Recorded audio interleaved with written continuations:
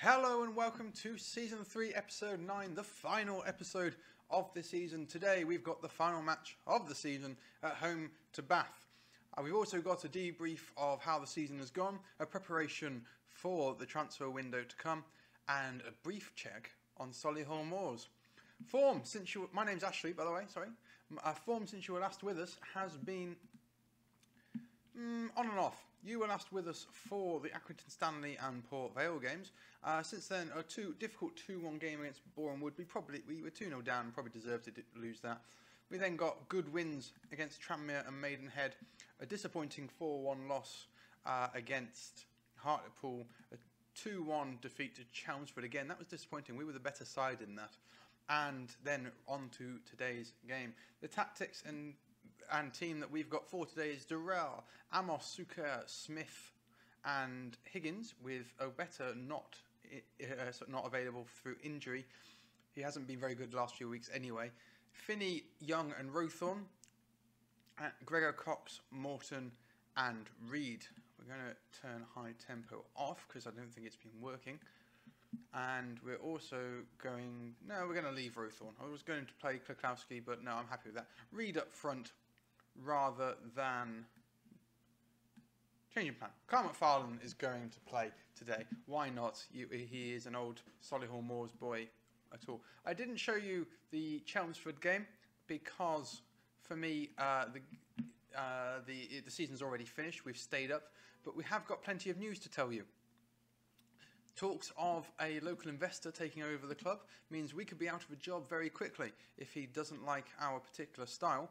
But a takeover could be imminent. We're under a transfer embargo at the moment, so transfers not going to happen at the moment. But hopefully that will be resolved before the main body of the transfer window kicks off, and we can look to bring some players in, which will be needed for the push we're going to have next year. Also, we have a new contract taking us to the end of next year.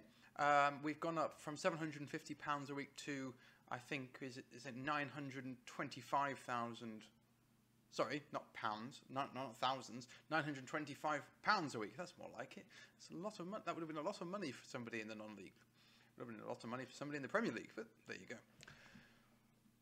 That contract takes up. Unfortunately, Football Manager still hasn't put in the ability to negotiate a coaching qualification with the contract, which seems ridiculous because you can offer it to staff and staff can request it from you, but you can't do it yourself, which is always seems silly to me. But there we are. In fact, I did a qualification during my last real life contract negotiation. So obviously you can do it in real life, not in the game.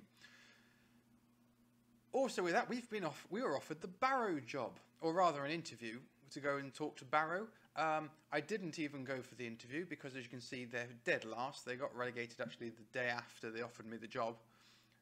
McFarlane's just stuck in a great goal. Morton with the assist.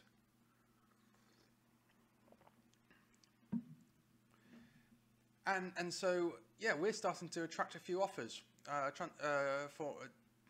to manage other teams. Now, whether that's something we might look to do in the future, maybe next season, if we're not pushing playoffs next season, we might look to try and get up a division that way. If we've done a coaching badge as well, that I think we might start attracting newer offers and better offers for us to go and manage. That could be something we're looking for. And the transfer window itself, well, we'll have a little talk once this game's finished about the team and how they've performed this year, because we've changed the team drastically since we came in pretty much every position on the pitch. And we'll talk about who we're going to be looking for to come in and change the team, push this team on to higher echelons. We've just given away a penalty. Higgins has given away a penalty. He's a fool for doing it. Compton steps up.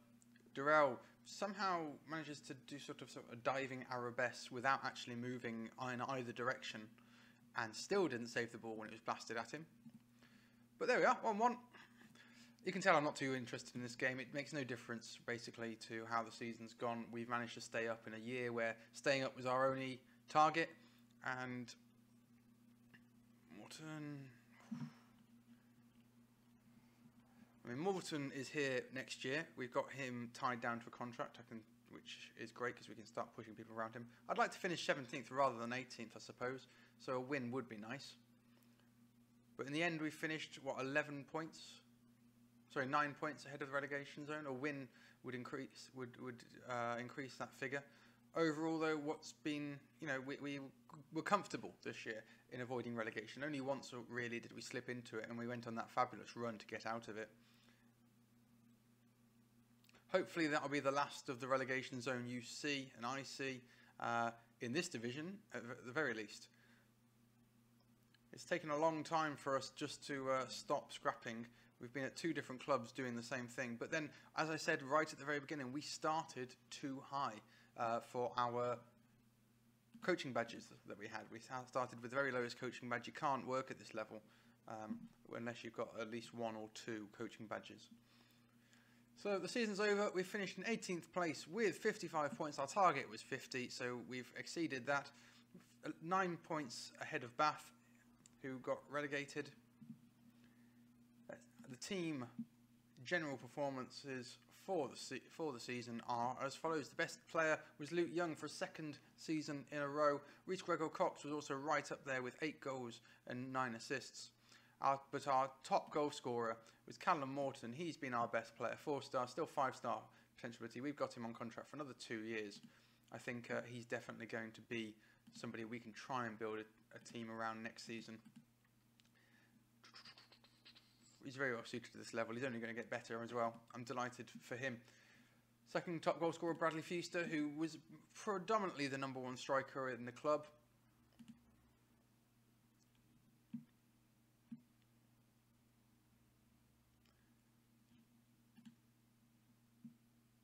But Carl McFarlane came in, and in his games, he actually will be the player that we probably push on to lead us next year. He has come in. We have got him on contract for another year and a bit. 3.5 stars, 4.5 star current ability, potential to be a good League 2 striker, currently a good National League striker. I think he's where we're going to go. The players that are going to leave then.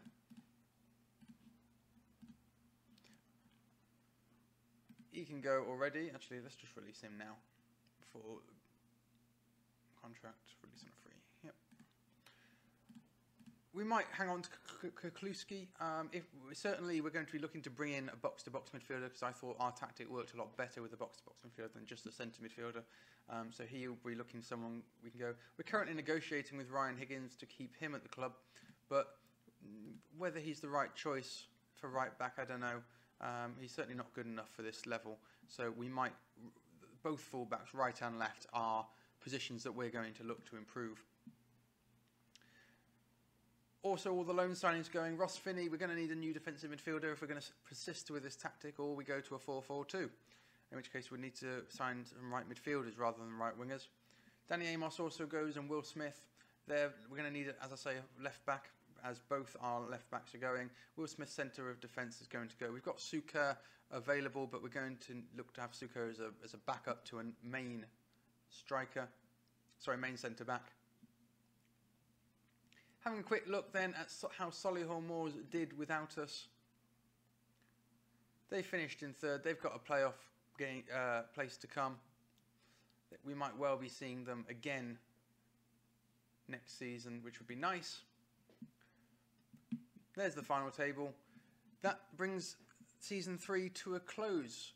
Hopefully next episode we'll have lots of transfers for you to dig your teeth in, although I'm not sure how much wage budget we've got to work with. We spent a lot of it this year and we've been overspending. Like the episode if you enjoyed it. Subscribe if you want to see next season on season 4 of our career mode, where we try and go from obscurity to Champions League glory. And thank you very much for watching.